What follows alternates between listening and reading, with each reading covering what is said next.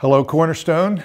We are living in unusual days, and so we're experimenting with some new ways of communicating to you and getting the sermon out. Normally we do this by audio, but today we're going to try a little audio and video and see how that works. So let me know, give me a little bit of feedback whether you appreciated it this way or not.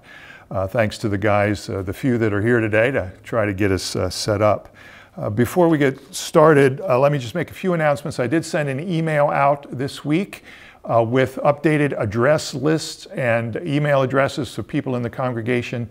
We want to try to keep that updated, so let me know if there are any mistakes on that. But the real reason I sent that out was because during times like this, one of the best things we can do is to stay in contact with one another. And I don't know about you, but I've rediscovered the phone over this past week. I think I've had more phone conversations over the past week than I've had over the past 3 months. But it's been good, and hopefully we can continue to stay in touch with one another and use whatever means we have available to communicate. I know the Tuesday morning group is going to try to meet via Zoom this week at 7 o'clock, and you are welcome to join us on that. If you are interested, I can send you a link that'll show you how to do that. But anyways, we trust that God is being gracious to you during this time. And we have been praying for you. The elders have been praying, and we have been praying, I trust, for one another. So we know that God will sustain us and even bless us in the time of great uncertainty. So before we begin, I'd like to begin actually with the word of prayer. So let's come to the Lord together and seek His face. Lord, you have been our dwelling place in all generations. Before the mountains were brought forth, or ever you have formed the earth and the world, from everlasting to everlasting, you alone are God. And we come before you, God, recognizing your holiness and your majesty, your glory. You alone are worthy of all praise, and there is none like you. And we are dependent on you, Lord, for your help and strength, for wisdom and guidance, for health and healing, for forgiveness and restoration. May you grant your children these gifts, and may we know your grace in new and renewed ways. You've disrupted our normal lives. You are shaking the foundations of our world, and our prayer is that your purpose is not to bring condemnation, but rather to bring redemption. So bring the message of the gospel to this world that is lost. Bring renewal to your church, that we would cast off our idols and commit ourselves to walking closer to you. We would pray for those in our congregation who are physically vulnerable at this time. We would pray for their protection. We would pray for those in our congregation who are emotionally insecure, living in fear or anxiety. We would pray that you would bring them comfort and peace. And we would pray for those who doubt and have drifted far from you. We pray that your truth would overwhelm them so that they would be brought close. And Lord, during this time, we continue to ask for your grace to be extended to our government officials and to our hospital and medical workers, to our civil and military personnel. May all of whom are given the responsibility of looking after our needs. May you give them righteous wisdom and personal protection and courage. May they ultimately be your servants, accomplishing your purposes in this age. You alone are God. You alone can heal. You alone can hear and answer prayer. So hear us as we pray this day. Even as we look into your word, may your Spirit speak to us. In Jesus' name, amen. We are going to continue on our study that we've been on through the Gospel of John. And today we are continuing we're continuing to look at Pilate and Jesus' trial before him. And I'm going to pick up where we stopped last week, which was John chapter 18, verse 38. And I'm going to read a rather lengthy section up to John 19, verse 16. So hopefully you have your Bibles open. You can read along with me. Pilate said to him, "What is truth?" After he had said this, he went back outside to the Jews and told them, "I find no guilt in him. But you have a custom that I should release one man for you at the Passover. So do you want me to release to you the King of the Jews?" They cried out again, "Not this man, but Barabbas." Now Barabbas was a robber. Then Pilate took Jesus and flogged him, and the soldiers twisted together a crown of thorns and put it on his head and arrayed him in a purple robe. They came up to him saying, "Hail, King of the Jews," and struck him with their hands. Pilate went out again and said to them, "See, I am bringing him out to you that you may know that I find no guilt in him." So Jesus came out wearing the crown of thorns and the purple robe. Pilate said to them, "Behold the man." When the chief priest and the officers saw him, they cried out, "Crucify him! Crucify him!" Pilate said to them, "Take him yourselves and crucify him, for I find no guilt in him." The Jews answered him, "We have a law, and according to the law he ought to die because he has made himself the Son of God." When Pilate heard this statement, he was even more afraid. He entered his quarters again and said to Jesus, "Where are you from?" But Jesus gave him no answer. So Pilate said to him, "You will not speak to me? Do you not know that I have authority to release you and authority to crucify you?" Jesus answered him, "You would have no authority over me at all unless it has been given to you from above. Therefore, he who delivered me over to you has the greater sin." From then on, Pilate sought to release him, but the Jews cried out, "If you release this man, you are not Caesar's friend. Everyone who makes himself a king opposes Caesar." When Pilate heard these words, he brought Jesus out and sat down on the judgment seat at the place called the Stone Pavement, and in Aramaic, Gabbatha. Now it was the day of preparation of the Passover. It was about the 6th hour. He said to the Jews, "Behold your king." They cried out, away with him, crucify him."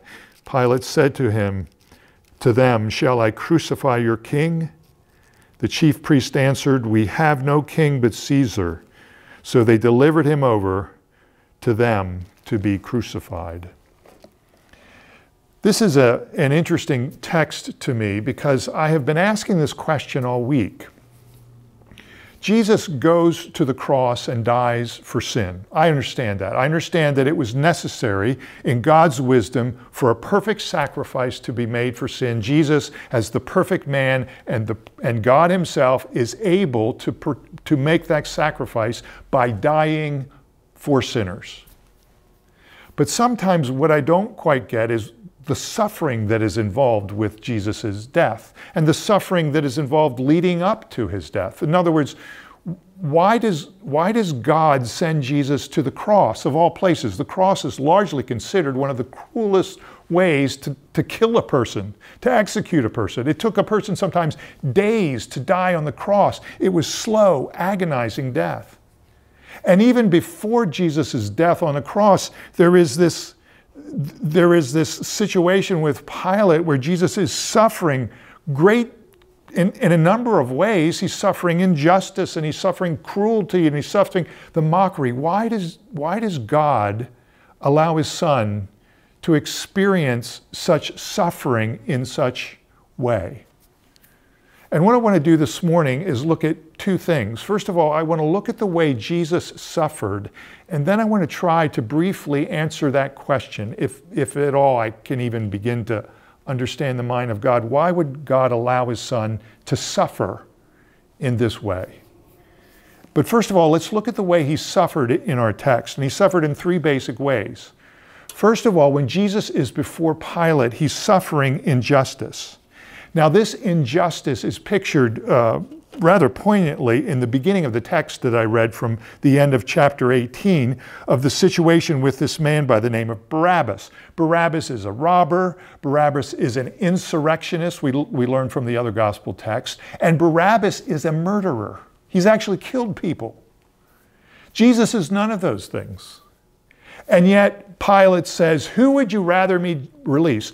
Jesus, your king, or would you rather me release Barabbas, the convicted robber, the convicted insurrectionist, the convicted murderer?" And they cry out, "Release to us Barabbas." That's injustice.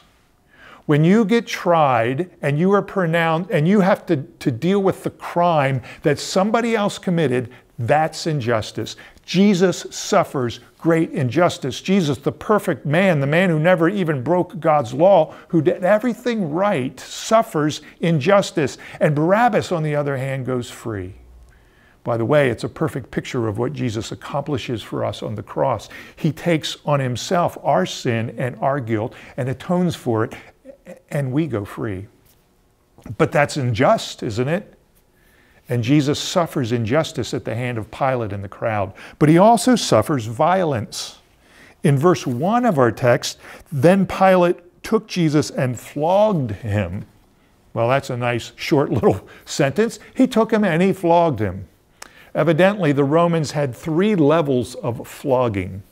There was a minor flogging, if you can call flogging a minor thing, but there was one that you were flogged for a minor crime. You did something real simple. Maybe you took a couple of pennies, or you did something, and you're a hoodlum, or you're just a little kid, or you're a young person, whatever it is. And they just want to teach you a lesson, so you get flogged, and they send you on your way and tell you, don't ever do that again.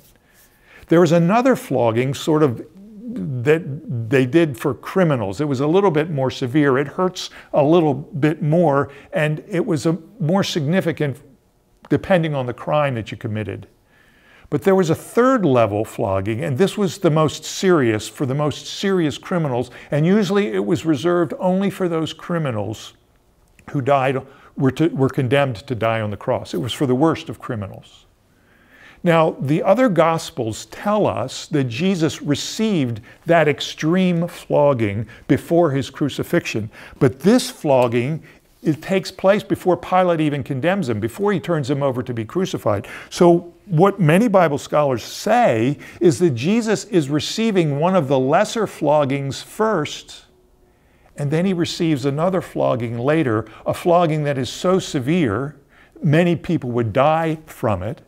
A flogging where they would take a leather whip and attach stones and metal and bones of animals, cut bones, and they would flail the back until the flesh began to fall apart, until in some cases you could see a person's internal organs. That's how bad the flogging was. And the other gospel writers tells us that Jesus received that flogging. John seems to be suggesting he received another flogging, which means Jesus was whipped not once, but twice. That's a lot of violence. That's a lot of pain. And to top it all off, Jesus is not only experiencing the physical pain, but he's being mocked. He's being ridiculed. The soldiers twisted a crown of thorns, put it on his head, and they mock him, "Hail, King of the Jews!" And they strike him and say, "Who struck you?" They're making fun of him. Jesus experienced physical suffering. Most of us, nowadays, when people get to the point of death, you know what they do? They give you medications, they give you drugs so that you slowly seep into death. And so death comes almost as natural as sleep, and you don't feel any pain, and you don't know what's going on. And Jesus experienced none of that. When God chose to bring his Son into the world and to have him atone for sin through death, he attaches suffering to the whole process. And some of that is physical suffering. Some of that is violent suffering. Some of that is the emotional mocking and ridicule that took place. But there's a 3rd way he suffers in this text, and that is he suffers rejection. There's a teeny little verse in the first part of John 1:11. He came into his own, but his own received him not. And we glance over that verse rather quickly. He came into his own, but his own received him not. He was rejected by his own people. But here's a little principle. You ever been rejected by somebody? I guarantee you it did not feel good. I guarantee you didn't like it. And here's the principle. The closer a person is to you, the more painful the rejection is when they reject you. So a person that you've never met, you've never seen him, and he somehow rejects you, you're like, who cares? I've never met him. I never had a conversation with him. Doesn't matter to me. He doesn't like me. I don't like him either. It doesn't matter. But the closer relationally that person is with you, the more painful the rejection is. So if your friends begin to reject you, that hurts a lot. If your family begins to reject you, that hurts you more. If your parents begin to reject you, that hurts you. If your spouse begins to reject you, that hurts you a lot. So Jesus comes into the world, and who's he rejected by? He's rejected by the people that are closest to him, by the people that worship the same God, by the people that he has brought through the wilderness in the Old Testament, by the people that he has made a covenantal, loving relationship with. Those are the people who reject him. In our text, they cry out in 1840, in chapter 18, verse 40, the crowd cries out, "Don't release this man, release Barabbas." In 19 verse 6, they cry out, "Crucify him." In 19 verse 7, they say, "He ought to die." In 19 verse 12, they say to Pilate, "If you release this man, you are no friend of Caesar." That's an insult, by the way. In 1915, they say, away with him, crucify him." And in 1915, they say, "We have no king but Caesar." Which, by the way, when they said, "We have no king but Caesar," they not only rejected Jesus, but they were rejecting Yahweh. Because in the Old Testament, who's supposed to be their king? Yahweh's their king. So that when the Jews cry out, "We have no king but Caesar," they're rejecting Yahweh. So deep is their hatred for Jesus that they're willing to reject Yahweh just to see Jesus crucified. That's how demonic their hatred is. That's how severe their rejection was. That's how severe Jesus was rejected by his own people. Jesus suffered in these ways. He suffered injustice, he suffered violence, and he suffered rejection. Now, the question is why? Why would God do this? In Isaiah 53, verses 3 to 5, it says this: "He was despised and rejected by men, a man of sorrows and acquainted with grief. And as one from whom men hid their faces, he was despised, and we esteemed him not." That's verse 3. But verses 4 and 5 tell us why he was rejected, and in this way. "Surely he has borne our griefs and carried our sorrows. Yet we esteemed him stricken, smitten by God, and afflicted. But he was pierced for our transgressions. He was crushed for our iniquities. Upon him was the chastisement that brought us peace, and by his wounds we are healed."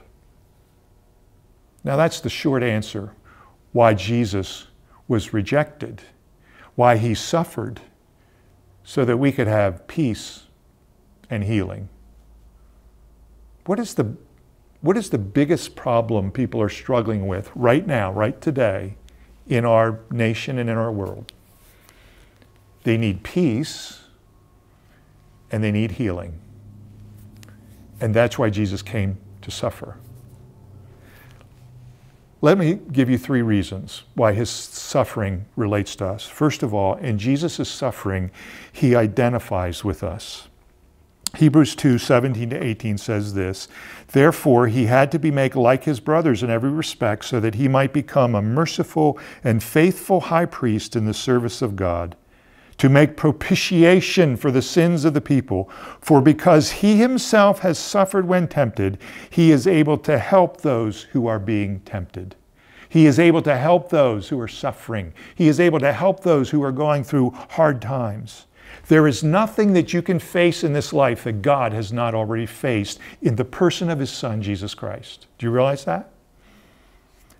Have you lost a child? God lost a child. Have you been physically bruised and beaten? Jesus was physically bruised and beaten. Have you been the victim of threats or false accusations or injustice? Jesus was the victim of injustice. Have you been anxious about the future? Jesus knew the future, and yet he prayed, "Father, if it's possible, let this cup pass from me." He agonized about the future. You and I agonize about the unknown because we don't know what the future is. Jesus knew what the future was, which made the agony all the worse. Do you realize that? He suffered, Hebrews tells us, in every way that you and I have suffered, so that when we are suffering, we have someone who knows what it's like. The remarkable thing about our God is the way he deals with suffering. There's no other religion where the God deals with suffering by entering into it, and that's what our God does. Our God doesn't remove suffering from us. He doesn't make it go away. Ultimately, he'll make it go away, but he doesn't make it go away as long as we're on this earth. As long as we're in this world, we will have trouble, he told the disciples. And so the way he deals with us having trouble is he shares in the trouble with us. I had a friend who called me this week who was in a lot of distress for a lot of good reasons. And his situation is frightening, it's scary on a number of different levels, and he was like all of us would be in that situation. He was distraught. And I could not tell him that it would be better, that it would all get better, that he's over-exaggerating, that it's really not that big of a deal. Your odds are more happy, you know, the odds are in your favor. I couldn't tell him any of that because I didn't know if it was true. It could be a really big deal what he's going through. But the only thing I could tell him was this, that the God of Jacob was with him. That there is a God who struggles with us when we go through times of great suffering and uncertainty and fear. In Isaiah 43, "Fear not, for I have redeemed you. I have called you by name. You are mine. When you pass through the waters, I will be with you."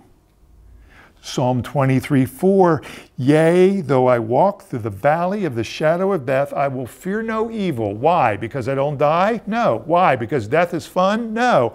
Because thou art with me. Psalm 16, verse 8, "I have set the Lord always before me because he is at my right hand." You know how close your right hand is to you? It's as close as anything is. And the Lord is at my right hand. Over and over again, the scriptures remind us that God is with us in the midst of our suffering, and we know that because he himself suffered. The second reason he suffers is to serve as an example for us when we go through similar things. 1 Peter 2, verse 21, for to this you have been called, because Christ also suffered for you, leaving you an example so that you might follow in his steps. And in case you want to know what it's like to follow in his steps, you just read the next two verses. He, that is Jesus, committed no sin, neither was no deceit found in his mouth. When he was reviled, he did not revile in return. When he suffered, he did not threaten, but continued entrusting himself to him who judges justly. Jesus shows us how to suffer in his suffering. And how do we suffer? We suffer by not committing sin. We suffer by not returning evil for evil. We suffer by not threatening others, which Jesus did perfectly in this trial before Pilate. But Jesus also suffered by entrusting himself to him who judges justly. He surrendered himself to God. And that's how Jesus dealt with his suffering. Ultimately, he would say, "Into your hands I commit my spirit." Jesus suffered so he could show us how to suffer. And he suffered so he could enter into our suffering with us. But there's a third reason, and that is this. Jesus suffered so that he could redeem our suffering. In other words, suffering has value if you're a Christian. You realize that? It has extreme eternal value. What was the value to Jesus? The value to Jesus in his suffering was that many sons and daughters would be brought into the kingdom of heaven. The value of Jesus is that he was pierced for our transgressions, he was crushed for our iniquities, but that chastisement brought us peace and healing. There was value in Jesus' suffering. And the value was that it gave life to millions, for all we know, billions and billions of people. There was value because his suffering brought about the renewal of all the creation and will one day bring about the fulfillment of all of his kingdom. Now here's the thing. If God can use the cross, the most horrific evil, the most horrific suffering anyone has ever undergone, if God can use the cross of his Son to bring about ultimate good, he can use your little suffering to bring about eternal good too. I used to when I was younger, I used to take a lot of cross-country motorcycle trips. I'd get my buddies together and we'd go. Sometimes we'd go one trip, we went 6,000 miles. So we would go on long trips. And then years later, we would get together and we'd talk about the trips that we took. And when we talked about them, you know what we talked about? We didn't talk about the thousands of miles that we traveled where the sun was out and everything was great and the weather was nice, and the birds were singing. We talked about the times where, the bikes broke down, or it rained like crazy and we got drenched, or this problem happened, or that problem. The thing that made the journey memorable was all the stuff that was difficult and hard. And I have a sense that that's what God's doing to us as well. When we go through times of difficulty and suffering and hardship, we are making memories for eternity. Heaven will be like this. We'll be sitting around talking about the times where life was really, really hard, but God was faithful. We'll be talking about the times where we couldn't meet to gather for worship on Sunday morning, but yet the church grew anyway. We'll talk about times where the economy was so unstable and no one had jobs and no one had money, but somehow God fed his people and showed himself to be faithful. These will be beautiful stories of God's faithfulness in the times of great suffering. I think heaven will be filled with those stories. And so the reason Christ suffers is so that he can show us, and so that he himself in that suffering, when we enter into that suffering with us, our suffering now has eternal value and eternal purpose. Rick Warren used to famously say, God never wastes a hurt. Every bit of our pain can be used by God to accomplish his good purpose. Let's pray. Father, we pray that you would take the struggles that we face even this day and use them for your glory. Thank you, Father, that you were willing to send your Son into this world to suffer so that we might live. May we entrust ourselves to this Savior. In Jesus' name, amen.